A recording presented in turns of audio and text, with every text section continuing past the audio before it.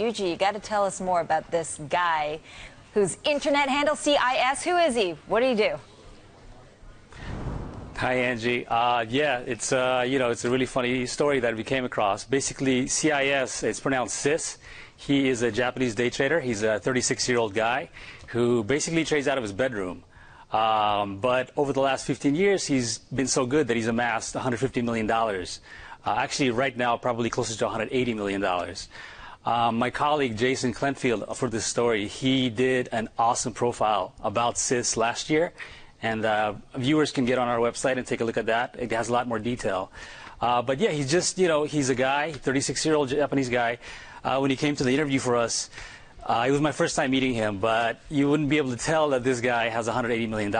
And, he sat down with us about an hour after the trade finished, after he closed all of his positions. And we went to a coffee shop, and he explained everything that he did. I had been following everything that he'd been doing for months through his Twitter account, but he showed us statements, he showed us documents that verified it, and he kind of walked us through his logic of this trade. While everyone else was getting creamed, in global markets down up to 15% in some places, this guy made $34 million, he claims, basically in one wild night. And you met him an hour after he closed all his positions, tallied things up to $34 million. How was he not jumping out of his skin? I mean, what made his trade so special here? Everybody's talking about trying to catch a falling knife, and he hit the target. How do you do it? He certainly did.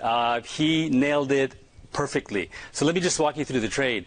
The day after China devalued the yuan, he started selling Nikkei futures. But he didn't really do it because of the economic implications of a weaker currency and all that stuff. He says he doesn't look at financial news at all. He doesn't care what happens in China.